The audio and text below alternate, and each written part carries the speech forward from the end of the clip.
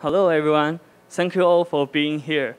Remind you that Slido collaborative write notes and children are available for use. The following talk is notes about moving from Python to C++. The speaker is Yongyu Chen. The speaker is a HPC software developer. Let's welcome the speaker, Yongyu Chen.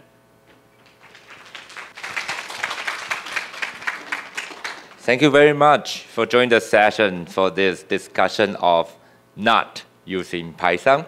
And good morning.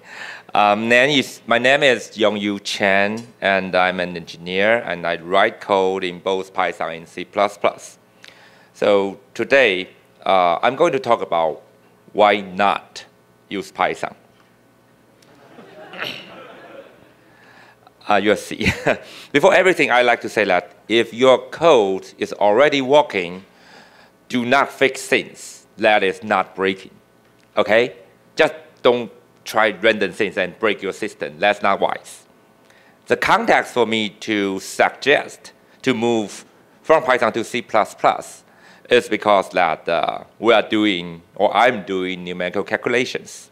The problem demands for a great deal of computing, and it involves very complex math. And Python, while we are moving away from it, we are still using that. Python should not go away. Even for the massive computation we need, we still need Python to control the system. So what we really need to move to C++ is the computing kernel. And the results will be making the system into a hybrid system, which will include both Python and C++. I'd like to extend the introduction to myself. I, by training, was a computational scientist. It is not to say I'm a computer scientist. They are different. I'm not a computer scientist. And we train ourselves to use computers to do the work. Like my background is actually fluid dynamics, so I call myself as a computational fluid dynamics or a mechanics. But in my day job, what I'm doing for a living right now is to write high-performance code for computational photolithography. The subjects for industrial applications of scientific computing like that is not well known. Very few people are doing things like that. So to help the community, I am also spending some time to teach a course in graduate school to discuss how to write software like this.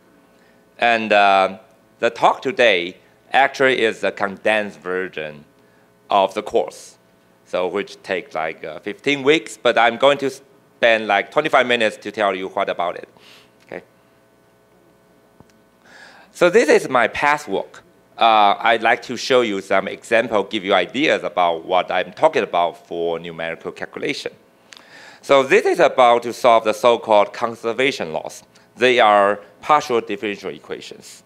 The computation simulates any physical processes that are governed by the system of first-order hyperbolic partial differential equations. Okay. So this picture in the lower left is stretched waves propagating in solids. And the schematic shows the energy of the waves. So it is a snapshot. It's actually propagating and moving forward or outward. In the upper right is the second example. It is a different physics for simulating the compressible flows. And the three schematics are showing the shock waves in two-dimensional spaces. And the third thing is also fluid dynamics, but it is working in 3D. We call this problem as supersonic jet in crossflow. This specific calculation takes 1.3 billion degrees of freedom, so it's quite expensive. So now I'm going to talk a little bit about my day job. We call it OPC. That's another example for the application of scientific computing. In the left pane, this is the OPC is an operation that we make it possible to print patterns to silicon for making semiconductor chips. It is part of the important technology that we call photolithography, and we place the silicon substrate at the bottom, and we shed light from the top. And between the light and the silicon, we have the mask defining the pattern which we want to print. And the process will, the whole process will print the pattern we defined on the mask to the silicon underneath. And then right here, because the features that we want to print are too small, so that we have to make some tweaks to them so that they can really print, or we can really print the desired patterns on the silicon substrate. The process of the tweak or the correction is what we call optical proximity correction. So it takes a lot of complicated calculation, like we usually deal with millions or billions of such patterns or figures. So we use a lot of computers to compute them. We as OPC engineers, we need to develop algorithms and design our data structures and write the code to make the operation really fast and robust. It cannot crash like today or tomorrow. It has to go through a robust calculation. So that is the background. So of course there are many, many other applications, but those two fields are what I am good at. So I really write code for them. I know almost everything from top to down. Let's talk about, with this background, let's talk about what makes Python bad. Okay. So the most obvious point is the lack of robustness. So like the example code here, we have a point class, and we assume it will take x and y in the Cartesian coordinate. So when we having the real number input, it will print the correct, the length function will compute the correct length and print it. But if we give them strings, which looks okay, but the computation will fail because string cannot take square root, right? So this is a problem. And how to solve it is by testing and documentation in Python. They can mitigate the lack of robustness because once you test, then you can make recommendation to your users how to use this class or the library. This practice is good, and we should encourage writing tasks and writing documents. However, it does not change the fact that this kind of allowed dynamicity hurt the robustness of the system we are developing. A more serious issue is speed or slowness. What it means is Python is slow, but let's do this step by step. First, let's talk about what I mean by fast or speed.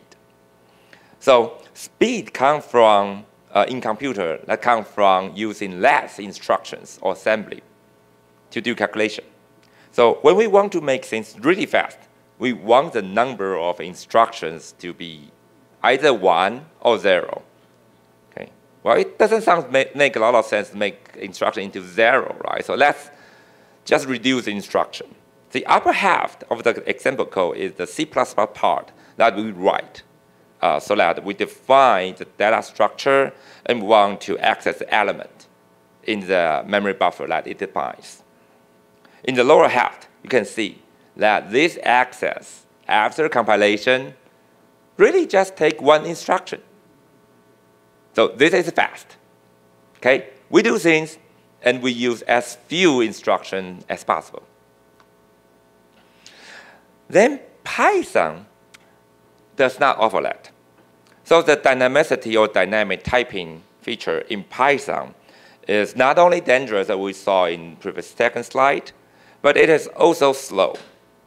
And this lack of speed is actually a more serious issue than the type safety. This is a Python version of the data access I showed in the previous slide. And this looks simple, right, as how we access data in Python. But I'm going to, it contains two ways to do the data access. So it's because Python is more flexible. But I'm going to show you that either way is fast enough. Let's see why. Yeah, the font is a little bit small because that the two naive simple lines of data access in Python will expand to a whole bunch of C code. So in the upper left, it is our original Python code.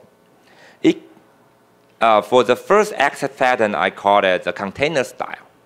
So it will call into the C function PyObject set item, which is in the Python interpreter. Okay. And the set item function is expanded in the left pane.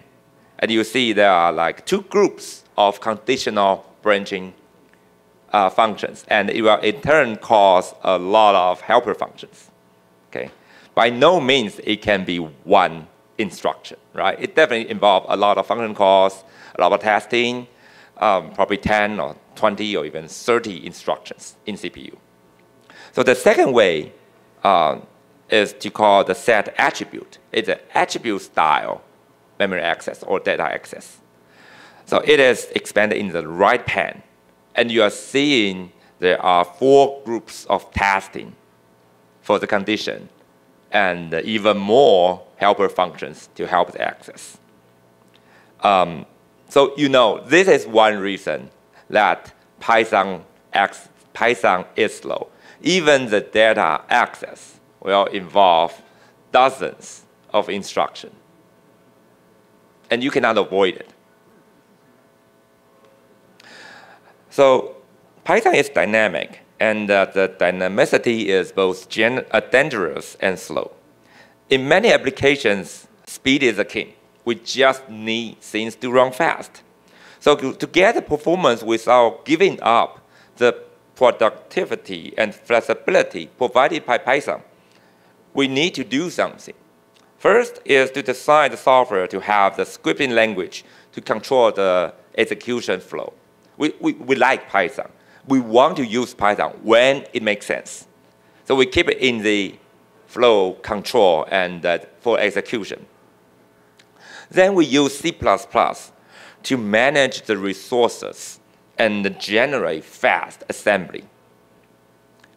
In the end, we glue Python and C++ together. Okay? That's the general concept. And right now, I'm going to use the following 10 minutes to show you what techniques or skills we should learn or acquire to really make these things happen. Okay? First thing to know is that Python uses dynamic allocation. Okay? Whenever you have a Python object, no matter how simple it looks like, it has dynamic allocation behind the scene. Okay? Because when you have create a Python object, it will actually call this guy. And it will call the PyObject malloc. In turn, it will call malloc in your standard C library. Okay. If you are lucky, then something has already been cached or allocated. But you still need to test if that happens. And Python objects is all dynamic, using dynamic memory, so that it cannot work as C or C++. It actually has its own virtual machine and has its own stack, calling stack. So we actually can do a lot of things by using that. It's convenient and also dangerous. Like the example code here, we can access the stack frame during runtime, Python runtime. In this example, the caller has a local variable, and it calls show stack without any argument. So the variable is staying in caller, not in show stack. In show stack, we first print the call stack. So it actually is a common technique for you to implement your own debugging tool. But that's not all. in the core, in the show stack, we can actually peek into the local variable of our caller. So you can see that the output in the button, that, which I print in the show stack, I am printing the local variable of my caller, which wasn't passed into my local variable.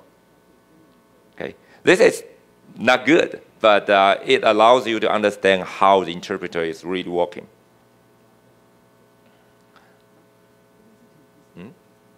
Where's my script? Okay, but after knowing the differences does not allow you to make the two words to combine together, right? We still need some tools to help us to make the bridge between Python and C++. There are many, many tools. I'm listing maybe 10% of existing tools for making the wrapping. But today, I'm going to just mention the last one called PyCon 11. If you want to use C++ and you want to use Python, forget everything except PyCon 11. I'm going to tell you why. So this is a simple analysis for the good and bad of the tools for wrapping.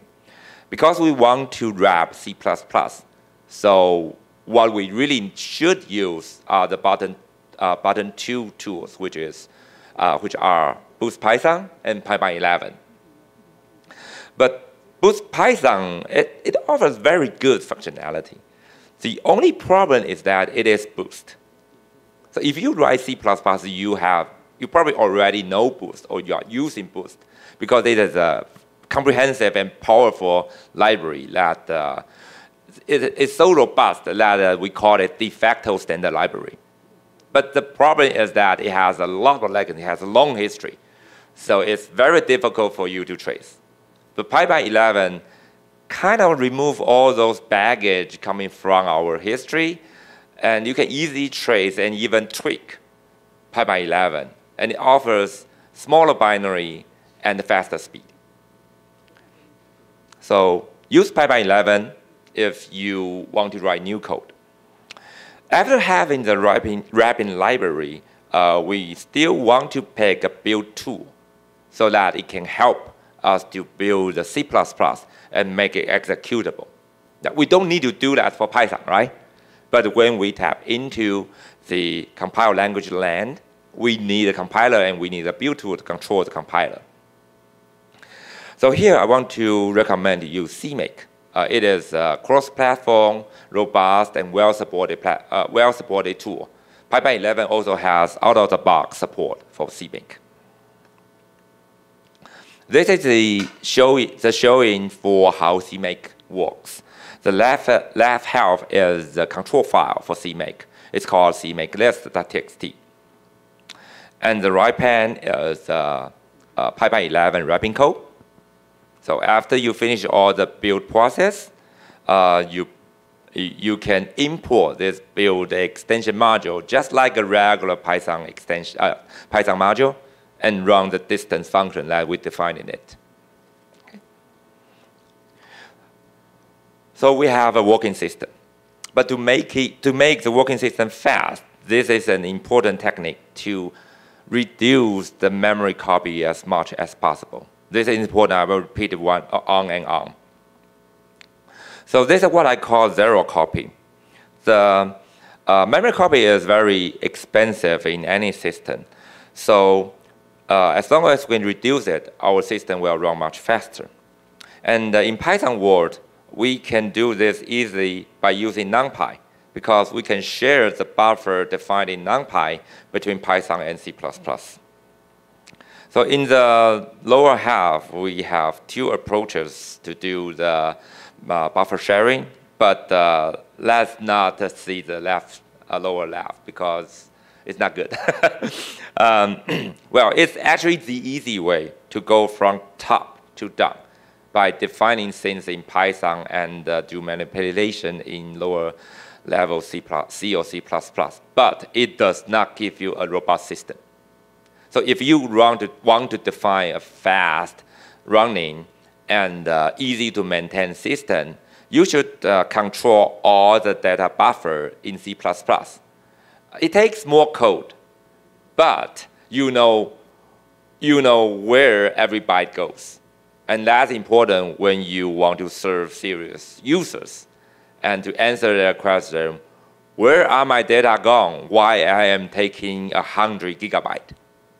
Right? You cannot answer that question by having NumPy array in Python. PyPy 11 provides 2 ways to share the buffer. So the first approach is to use the buffer protocol, which is shown in the left-hand side. It turns the wrapped object into one single array. The other way to do it is to use NumPy ND array.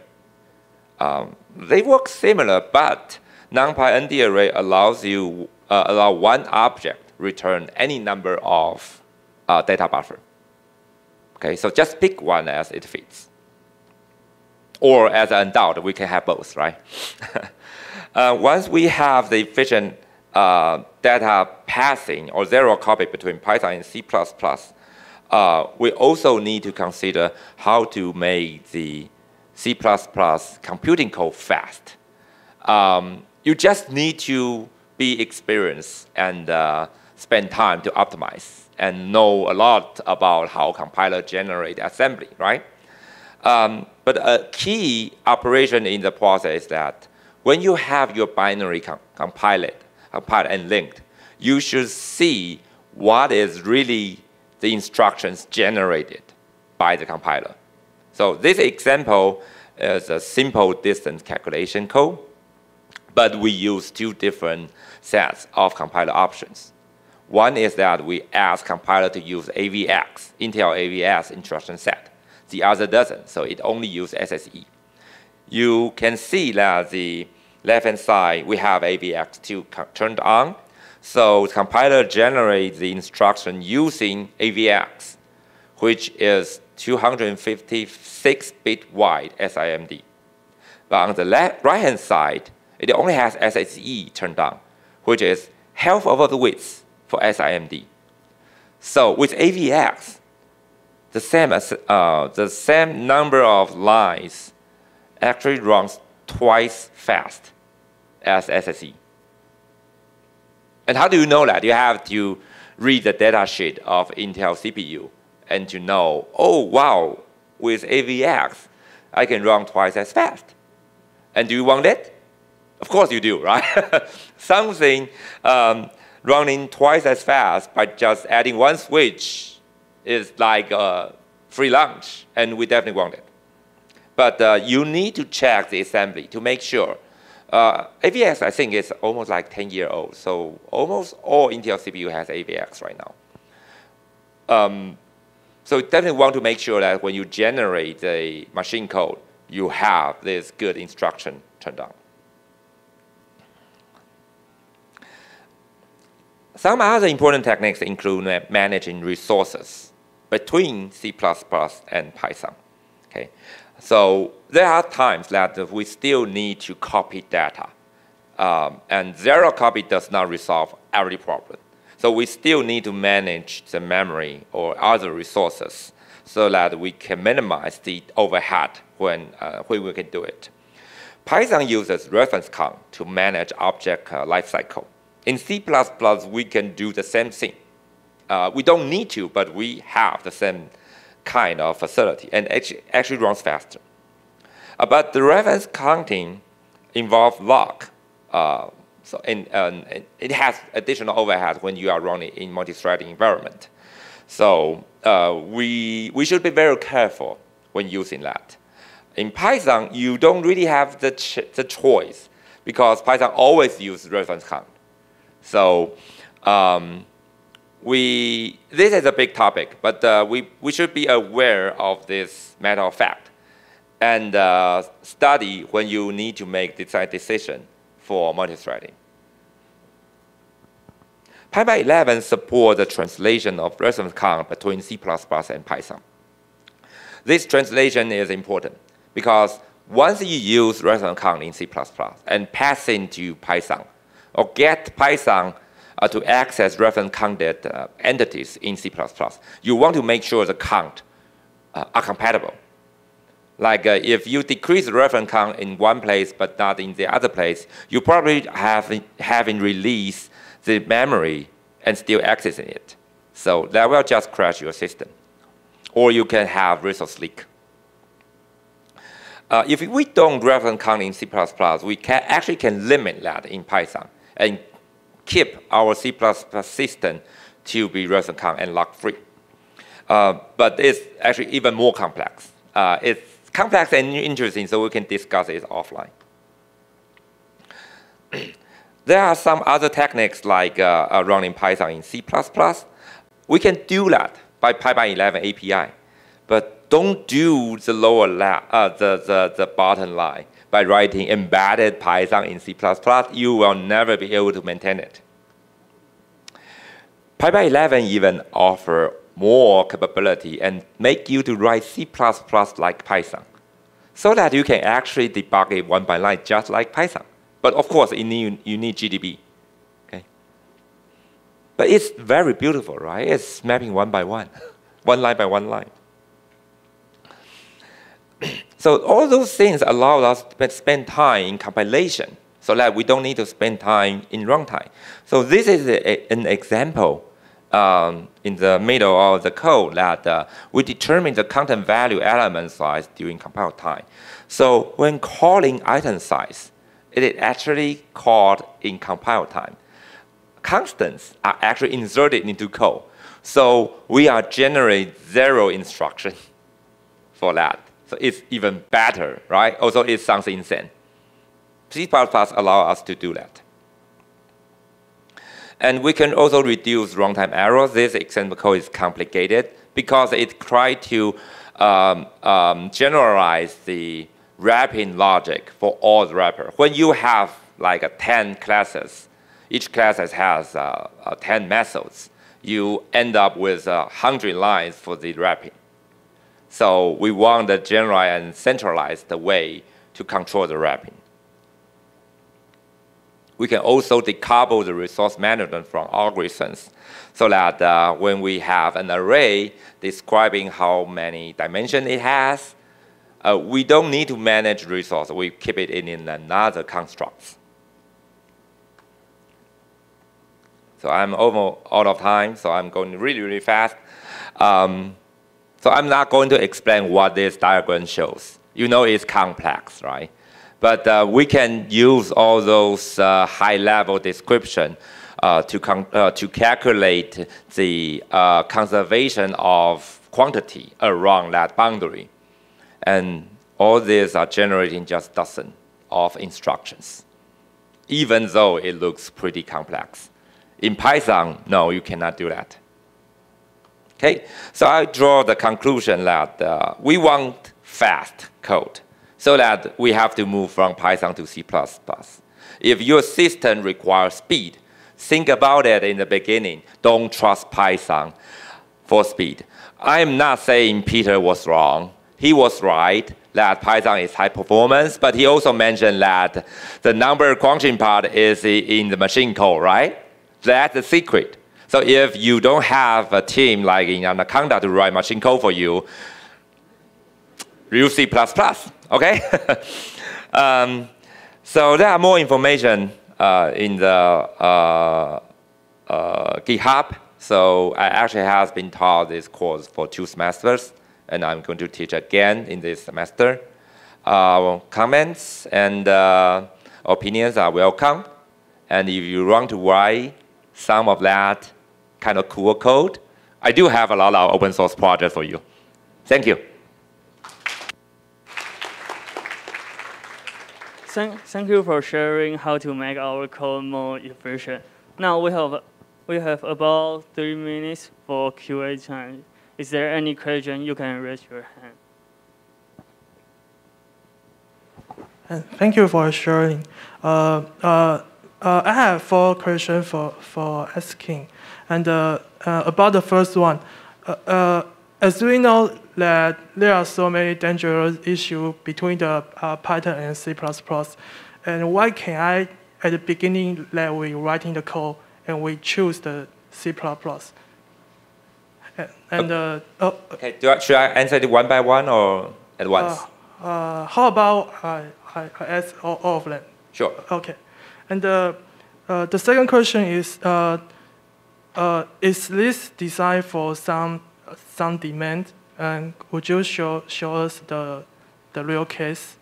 And also, is this possible for implement the mixed language project code?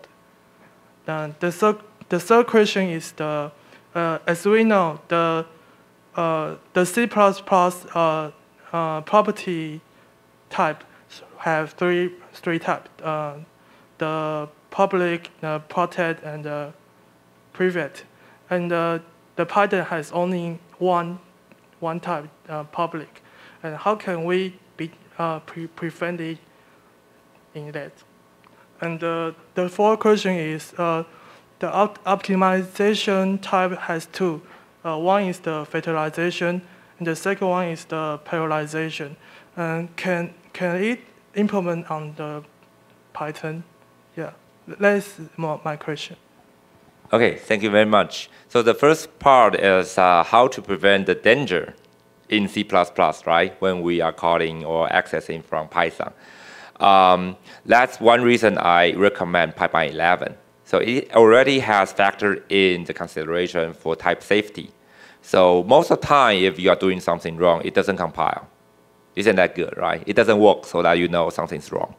But still, there are some danger, like when you are sharing the buffer, then nothing is protecting you. You just need to know exactly what you're doing. So if you don't know what you're doing, don't share buffer, okay? If you don't know what you're doing about reference counting, just don't use it, okay? Follow what PyCon 11 tells you to do. So that's, I think, the sector that I can give to a beginner. And the second is for real cases, right? I think in the slide I'm showing the real cases. Oh, not I feel, I did share use cases. So I made all those diagrams myself, okay? They are part of my past researches. And the code was written in the hybrid system. But that kind of antique. I was still using C types, which is something I didn't even mention.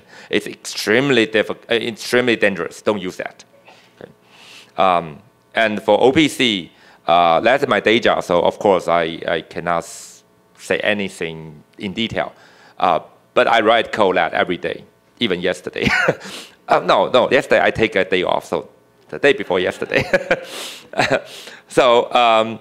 But if you are interested in real-world problem, I can, of course, offer you open source part. I kind of open source anything in my personal research or my academic research. So that's what we are talking about. So can you remind me what the third question is? The third question is the data privacy. C++ has the three types. Yeah, access control between for the difference in C++ and Python. Okay, so if we make something accessible in Python, then there's no protection. But on the other hand, if you do want some protection of your internal encapsulation, you should do it in C++, right? Don't expose it into Python because they are detailed that you don't want people to know.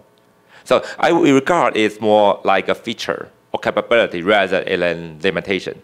By introducing C++, you are allowed to have something protected, either in protected or Python or private, right? And what's the fourth question? Is the two major optimization method can implement on Python? Oh yeah, I think we should take that offline. Yeah, I did both vectorization and OpenMP multithreading and MPI for distributed memory processing. I can tell you that can probably cost 1 or 2 PhD. Yeah. Okay. I believe we are running out of time, so we appreciate the speaker and all the audience for making this session a success.